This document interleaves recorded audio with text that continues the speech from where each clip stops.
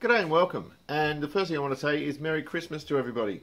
And also celebrating that we now have just over 20,000 subscribers. And that to me is huge because I can't imagine 20,000 people have ever listened to anything I've said before. Whatever the case, it's been a very productive past few days. And it's unusual for me because normally I come out here and I'll do an hour here, an hour there, or 2 hours, whatever. And there's always some commitment I have to go and attend to. You know, kids and family and my mother. My mum's not too well at the moment, that sort of thing. So the last few days, I've pretty much spent all day over the last few days in here doing work. I've just been really in the mood and motivated to do this sort of stuff. So lots and lots has got done. The XC boot lid is 95% finished, which is wonderful. I've got bits on the armrests done, the power window switches are done, they're ready to go back on, a bit of work on the Starley. The Plymouth wheel up there is looking beautiful and it's nice and silky smooth now, so that can go into the car. And there's also going to be videos on all this stuff that I've been talking about. This is the extent of the Christmas decorations I got in here, not that much, but I don't want stuff to get dirty. So I'll show you in a roundabout sort of way. There's lots of videos coming up, there's stuff on the bikes, there's stuff on the cars, and lots of content coming up, so I hope you enjoy. I stole a caramel Corolla from one of my daughters.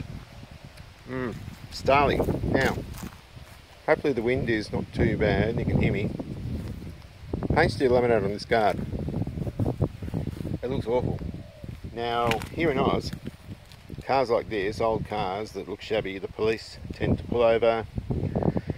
And if cars aren't roadworthy, they slap a canary on the windshield. And a canary is just a slang term for a yellow defective vehicle notice, and you have to get a roadworthy and all this sort of stuff to get rid of it.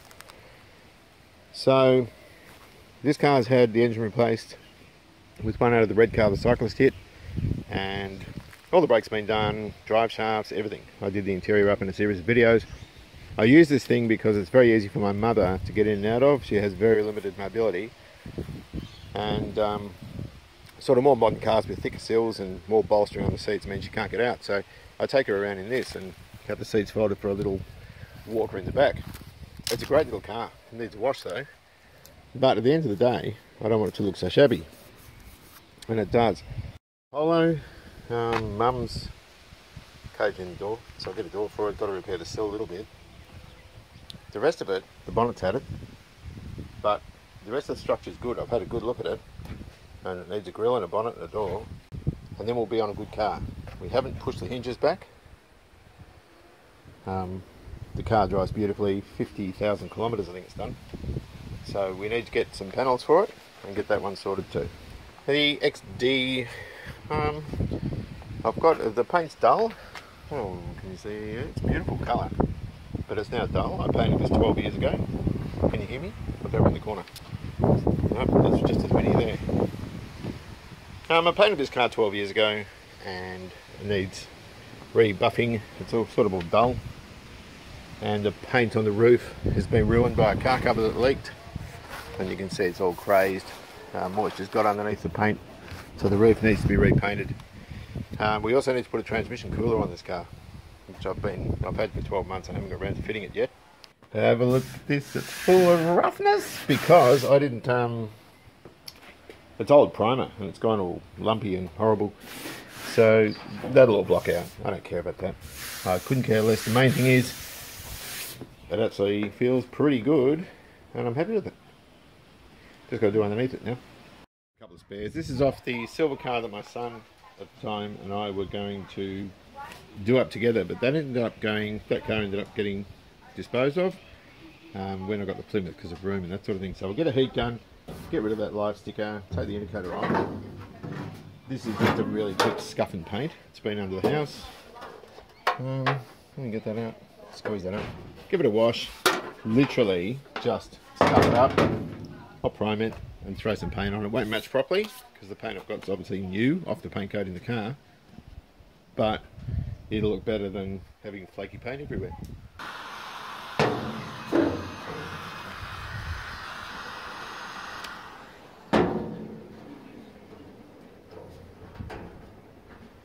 It's going to be one of those ones, eh?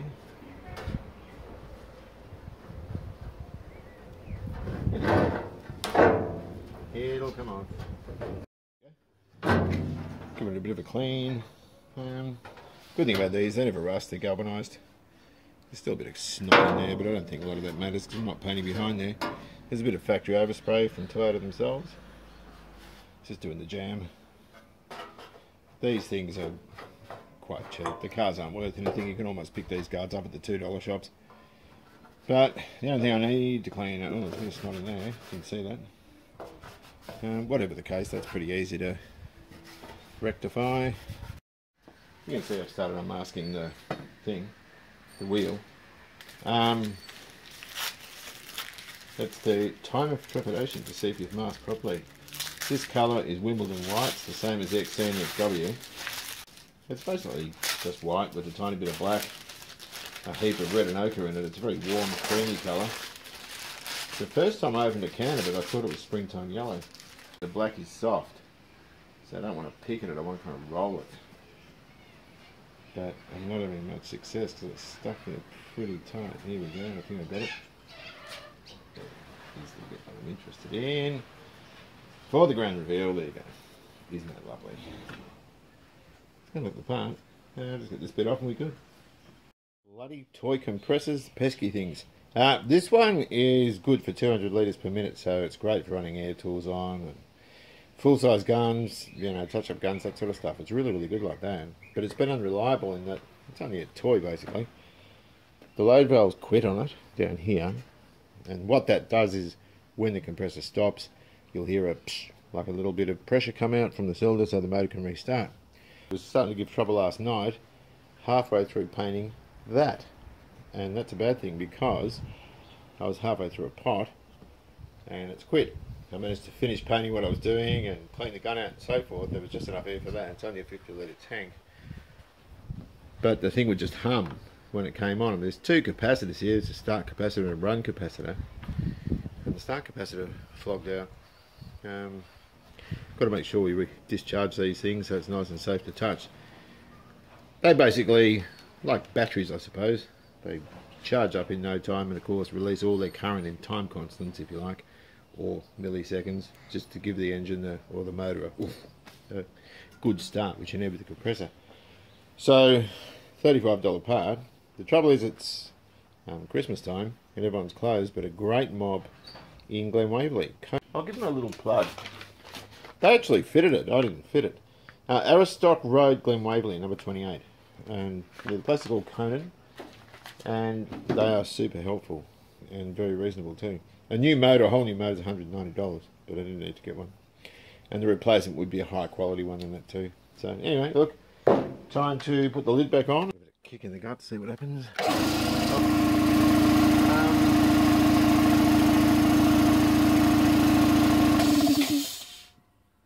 Yeah, so this valve here filled up with rust. I just did a quick fix on it, but I'm expecting that to fail again at some point. Whatever the case, she works for now, so we can get back to work. This boot lid, which still needs a little bit of work. And at long last, I can clear cut this bloody steering wheel. Oh,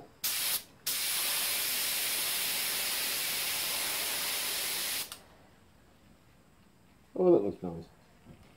So I can finally get round to painting this Starley guard now I've got the compressor fixed. This is brought to you by GunCam. This is for people who stuff their paint jobs because they're trying to film it.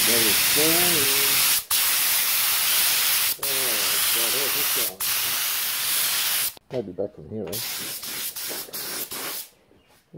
Around here. The nose. Oh, hopefully it doesn't go on the Plymouth. This is acrylic, so it dries really quickly. Yep. Bam! Do you like this? Isn't that beautiful? I'm very happy with that. I don't know why people have satin flat finishes on cars. I love clear coat. So that's it from me. Here's the boot lid. It looks absolutely beautiful.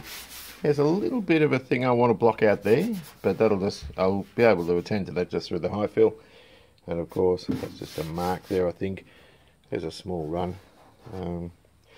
But otherwise, this boot lid is ready for paint. It's really, really good and I'm happy with it. These armrests are wonderful. They're nice and flexible. There's no paint crack or anything like that, which is good because I did use the Flexator, as I keep talking about. Got the door trim fitting kit. Attended to all the power window switches. They're all lovely and they've tested well. Also got to get the plastic before I put the door trims on, and also attending to the belt line molds for the door trims. And then I reckon we can get those doors all back together. I've got the paint for these. I do have to get another kick trim now. This is for the passenger side on the XC, and basically the driver's one I've got's the same colour, but it's all sort of busted up behind you. If anyone's got one of these, can you let me know? I'd love to buy it from you. I'd stay away from some of the eBay ads and that sort of thing, just because people, think they're worth $1 million.